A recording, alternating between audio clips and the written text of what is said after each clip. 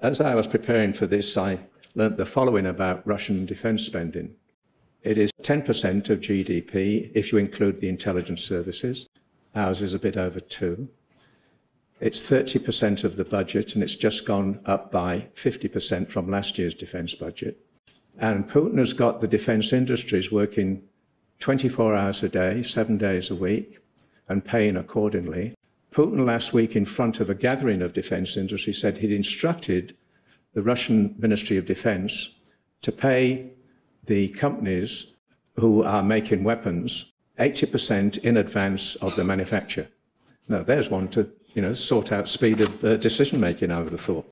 So as Russia enters its third year of this war against Ukraine, we need to ask, how will it end?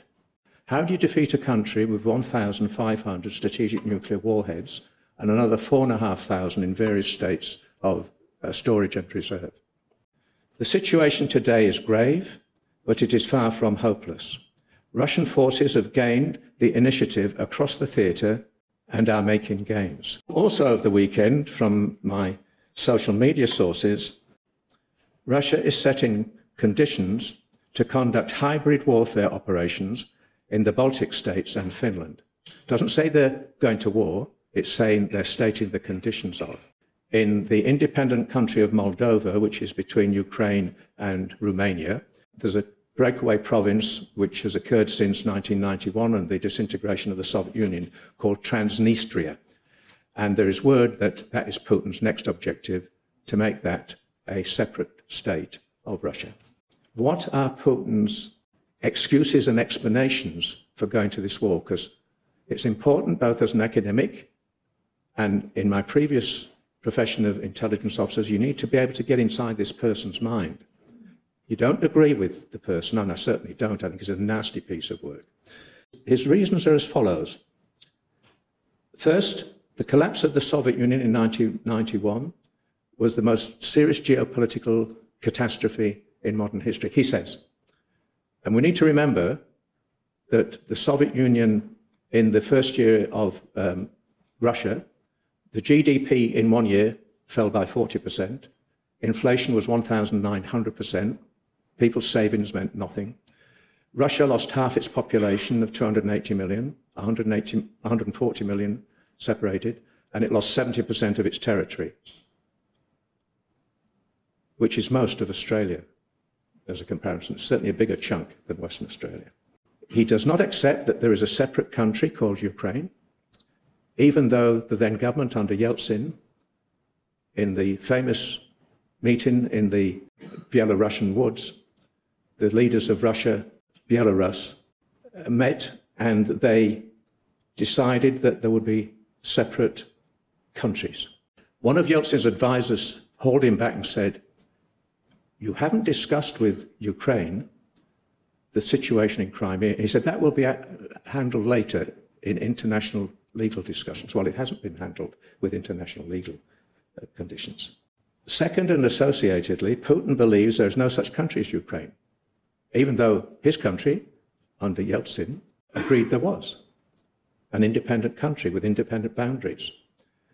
In a piece he wrote a year and a half ago, he says, "We are one country, one people, one language, one Russian Orthodox faith."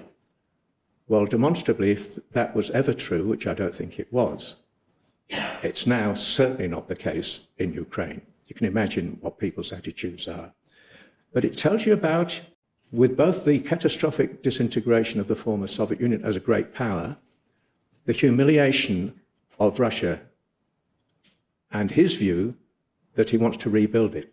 Solzhenitsyn, not some left-wing communist, before he died and the Soviet Union had disintegrated, called for a new country which combined Russia, Great Russians, Ukraine, Little Russians, and Belarus, White Russians.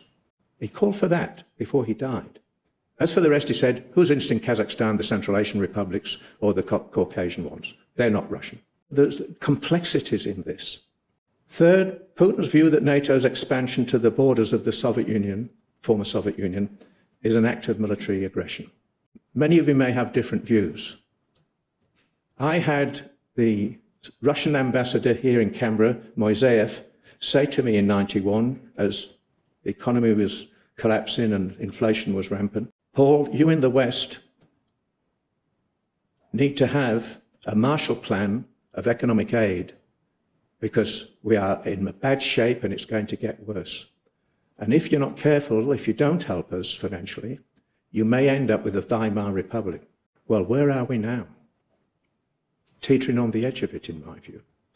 And there were people in the American administration, the George Bush Senior administration, he was a serious president, unlike some others we can think of.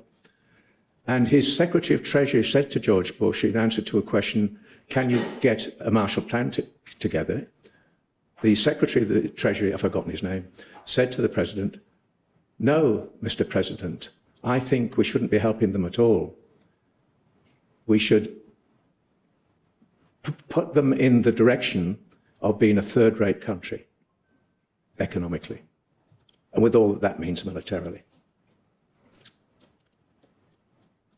So there are the main reasons he articulates: the catastrophic collapse of the Soviet Union, no such country as Ukraine, NATO's expansion to the very borders, and Ukraine's ambition to being a member of NATO seen by Putin as a first-order strategic challenge.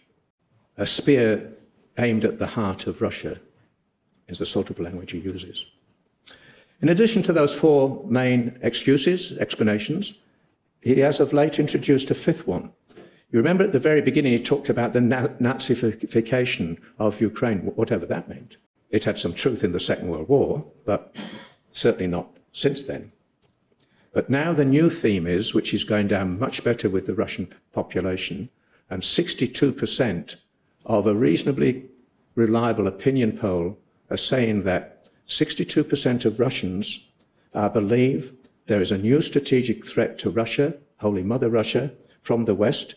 The West is seeking to destroy Russia, and Russia is now fighting for its, quote, very survival, unquote. 62%. You'll notice there have been two phases of this war. At the very beginning, 24th of February 2022,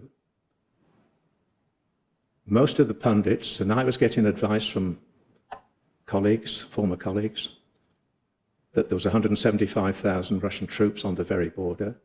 And then once I was told very discreetly that we detected the movement of blood banks and hospitals up to the border, that was good enough for me. And I went public and said he's about to do it.